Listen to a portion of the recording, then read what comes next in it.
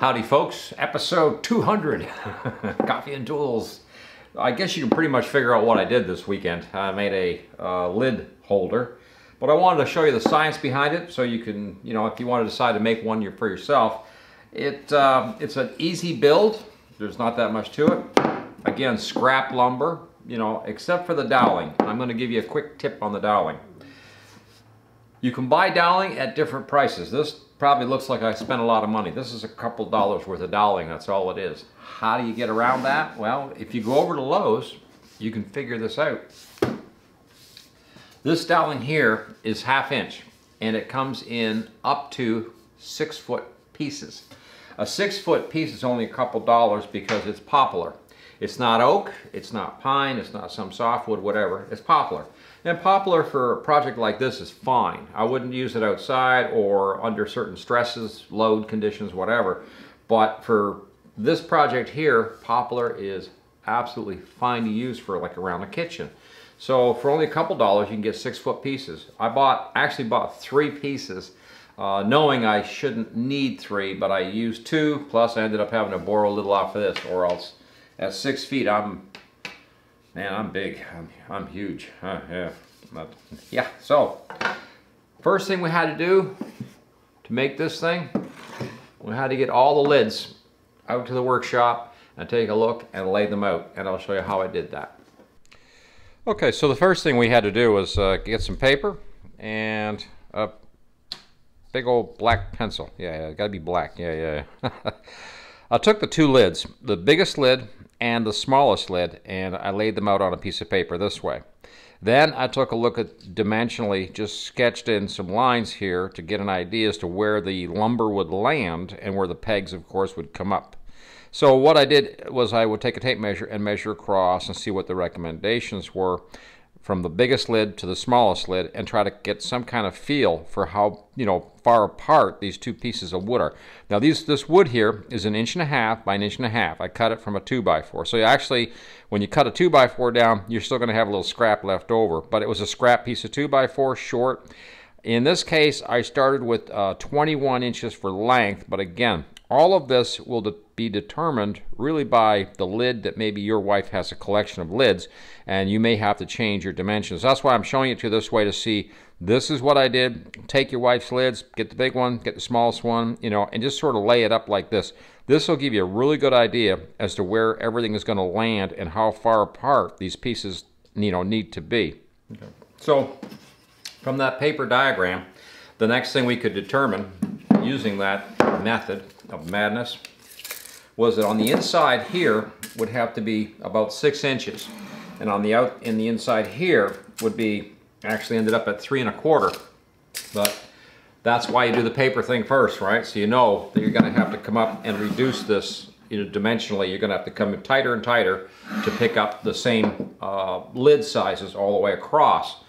So that's kind of a tricky thing. But again, that's why I say custom work for your own lids, because this may not work for your situation. I'm just showing you the method of what I used in order to get this thing and make it work. So now, at that point, we now have some idea. We need to do the length, and we need to do some kind of peg spacing. So I measured the lids, and again, let's take a look at the paperwork.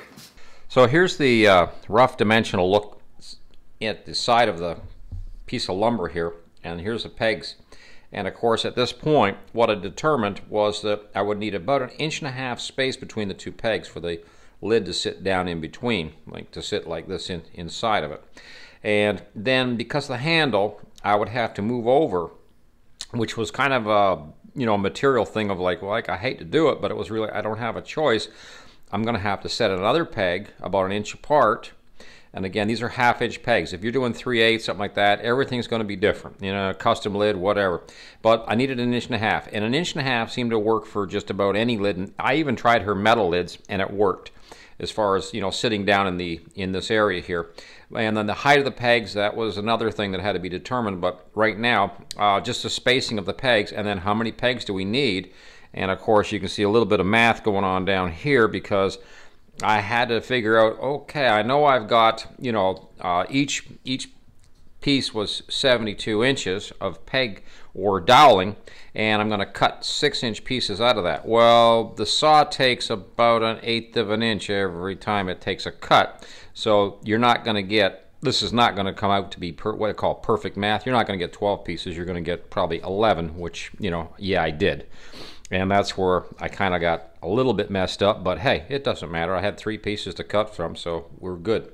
Now, the 1-inch spacing, well, like I said, was because the handle sticks out from the lid, and it needed a little more space before we could start the next lid, which, you know, this thing would be like over here, and then we would have another 1.5 inch spacing. Whoops, oh man, so much for me. You should see my handwriting, it's even worse. Yeah, so stop typing. Anyways, the next lid would sit over here. And, you know, every other one you're landing like this. And the next, of course, make absolutely sure that she gives you every lid she wants in this thing. So I had 6 lids. And that was from a Wolfgang Puck collection that I had bought her years ago that's all stainless steel. So I had to make sure I had, of course, room for 6 lids. So then the next math, of course, was how long does this piece of lumber have to be? So for the next part, the simple math, you got to add up all that 1.5 inch spacing. Plus you want at least about 1 inch off the centers for the ends. So that'll give you a total. In this case, I've got an 18-inch piece of wood is what it works out to, with all this spacing going on. Now yours, like I said, depending on the number of lids you're dealing with, you might have a very different situation. Another big secret, run in the kitchen and see where she keeps these things. You may not have enough space. I have more than enough space for this thing, but you know, different kitchens, different situations. The other thing you could do is maybe build a rack this way that the lids go into or something like that, depending on, you know, again, preferences to a kitchen layout. But this makes the little woman happy, and that's priceless. You know what I'm saying, guys. And girls, or significant others. God, the world we live in.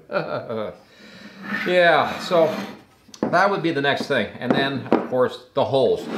Let's talk about drilling 1/2 inch holes, 1 inch deep.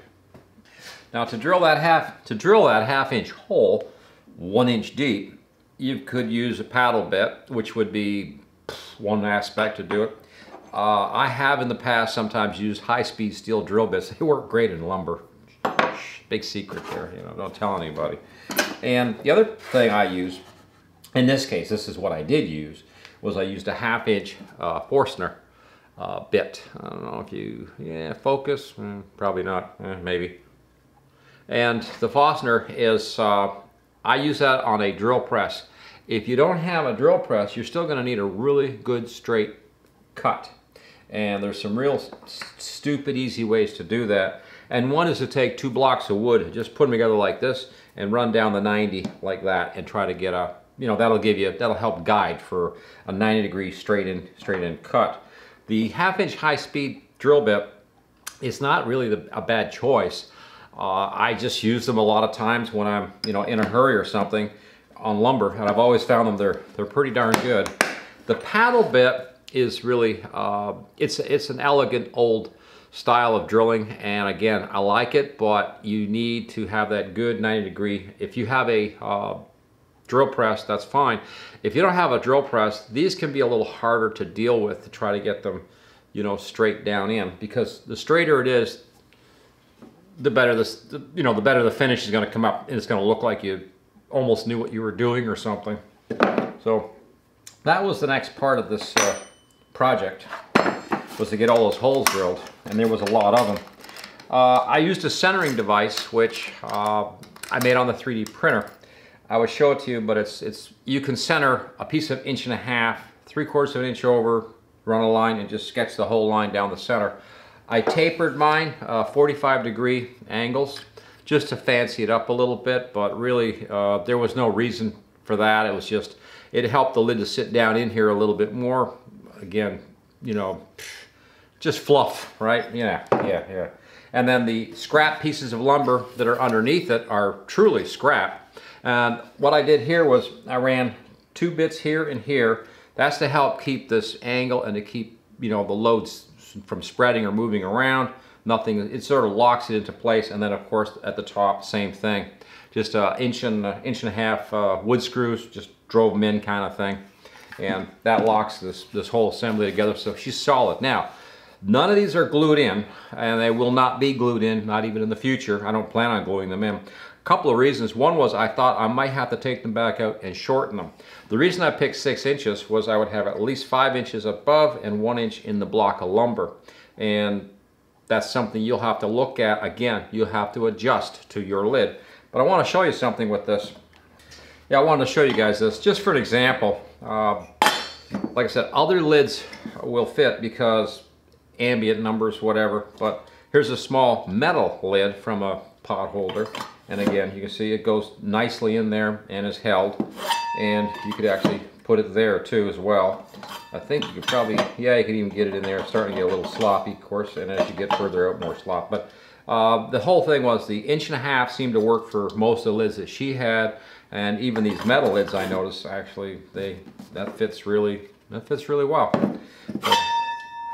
But you have to adjust everything to yours. This is sort of a custom build, so I wouldn't say that you could produce these and sell them on the street corners. You could, but if you did, I'm not sure what dimensions you'd use. Like using my dimensions or this layout here that I've got, it would probably work for most things, but that's, again, that would be your call, not mine. So instead of a mess sitting in a drawer looking like this, you could have a well-organized layout like this, and happy wife, yes!